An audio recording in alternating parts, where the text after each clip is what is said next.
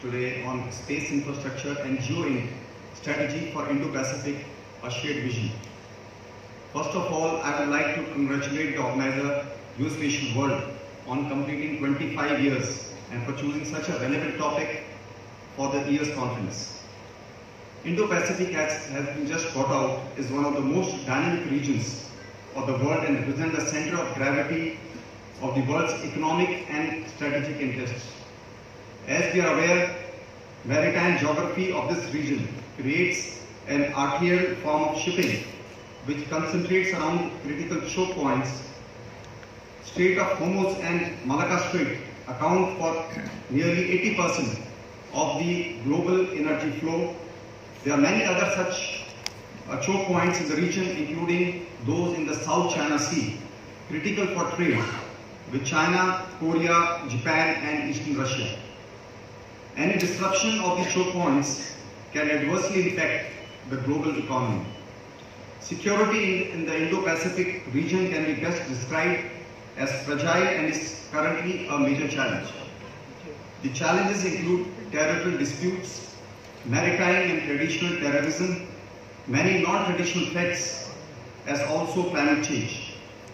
China's emergence as a dominant power, as has just been brought out, poses a serious challenge to the Indo-Pacific order.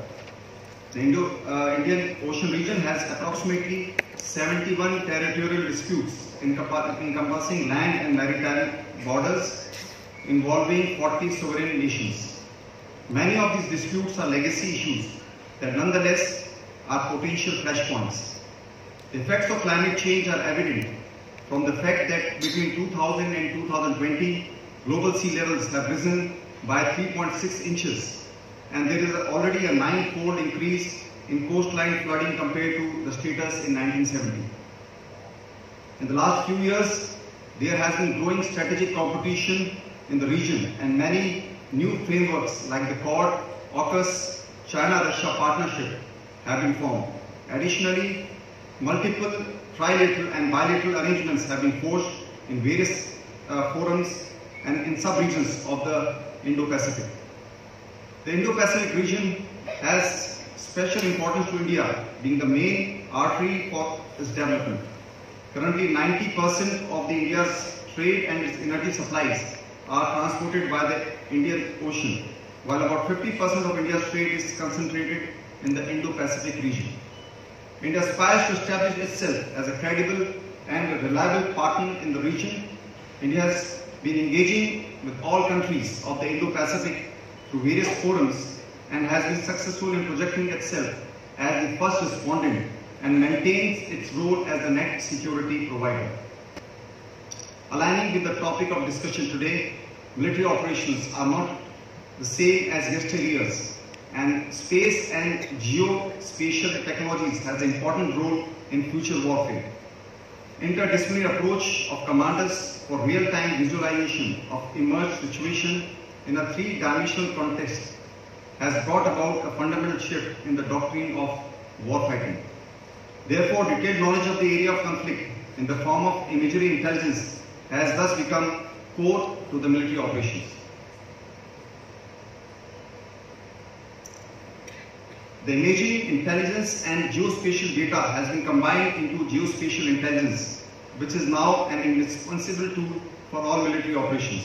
The information now can be collected on stationary and moving targets through electro-optical, synthetic aperture radars, smart sensors, as also personnel on the field.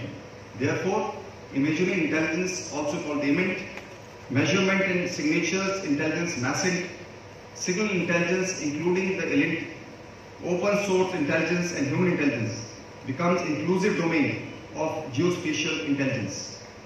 We have all witnessed how the geospatial technologies have made the battlefield transparent in the ongoing Russian-Ukraine conflict. The large Russian military convoys amassing on the borders of Ukraine were noticed in February of 2022 by commercial satellite imaging. The use of cluster ammunition by Russia and Ukraine was done using MASINT data. AVSM, including social media, was employed by various countries to track movements of adversary troops. Starlinks supplied Ukraine with reliable internet connectivity and communication during the war. To counter this, the electronic warfare was employed by Russian troops to jam GPS signals, satellite communication in eastern Ukraine that disrupted the navigation of Ukrainian military vehicles, drones and command and control networks. Thus, this new age war has aptly displayed the power of space assets and brought out their vulnerabilities too. As alluded earlier, China's military upsurge in the region has a destabilizing impact and has made big strides in geo capabilities too. The rapidly growing space spectrum of China is second only to the US, with over 600 operational satellites in the orbit and has ambitious target of 10,000 satellites by 2030. The mega LEO satellite constellation project Geointelligence for establishing broadband internet services will have almost 13,000 satellites and is claimed to outdo Starlink program. Chinese ISR fleet is estimated to be having more than 260 satellites, again second only to the US, with impressive revisit time of around 15 minutes for the EO satellites and around 4 to 5 hours for the SAR satellites. The area coverage in the area of interest, especially the South China Sea, is near continuous. Beidou PNT satellite in the Indo-Pacific region has aimed accuracy of 5 meters for the commercial purpose and estimated up to 10 centimeters for military use. During the Zhuhai Air Show last year, China unveiled SLC-18 solid-state SR radar that is used for surveillance of upper atmosphere and space and can search, detect and track LEO satellites and ballistic missiles in all weather conditions, thus achieving robust space situation awareness. China is also assisting Pakistan by providing ISR data, establishing geodetic data, assisting in establishing spaceport and development of satellite manufacturing and launch capability, which is a matter of concern. India's space program has been developed with a prime focus on social and economic development of the people. Over a period of time, it has matured to a great extent with reasonable launch capabilities and vast range of satellites, including ISR and remote sensing. India's geospatial economy is expected to cross rupees 63,000 crores by 2025 at a growth rate of 12.8%.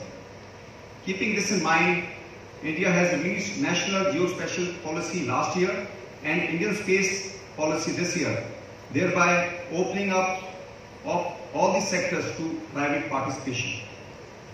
The National Geospatial Policy acknowledges the benefits of availability of high quality geospatial data in diverse sectors of the economy and has set a goal of having high resolution topographic survey and mapping with high accuracy digital elevation model by 2030.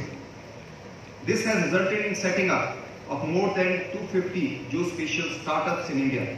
Similarly, the recently declared Indian Space Policy aims to create space resources and services by promoting active private sector participation in the entire value chain of space economy. As a precursor to Indian Space Policy, our Prime Minister had launched Mission Defence Space in October 2022 that called for private sector space companies to apply for 75 defence space challenges for indigenous development. This included the development of launch system, satellite system, communication and payload system, ground system and software systems. These challenges are open to startups, MCMEs and individual innovators under various Department of Defence Production initiatives like the IDEX, Make 1 and Make 2. The highlight of the mission was to push to liberalize the foreign direct investment policy to allow 74% FDI under the automatic route. This policy provides the civil sector to join and be a part of India's space and geospatial saga. In the present time, there is no gainsaying the fact that space capabilities, besides being essential for nation's development, are crucial for conduct of military operations. Some peaceful civil applications of space that are utilized by military, including navigation, mapping, survey, exploration, weather and communication. India already has a robust civil space program, and there is a need for national space strategy, which would require focused civil-military interaction. Our established civil space program already provides us with an excellent base for civil-military fusion toward developing space control capabilities. To make better and efficient utilization of space in military operations, we have made many institutional changes like operationalization of Defence Space Agency in September of 2019, which is a tri-service organization responsible for planning, coordination and execution of all military space activities. Similarly, the Defence Space Agency is now working on formulation of defence space doctrine and creation of a viable space infrastructure for the military use. Geospatial technology cannot alone answer all the questions that call for additional knowledge of multiple geographic entities and their relationships. What is needed is information in real time, along with analysis of the affected areas with respect to the characteristic peculiarities and fusion of discrete pieces of intelligence on a common platform in chronological order for the respondent to visualize the operating environment. The entire world is documented, catalogued and analyzed.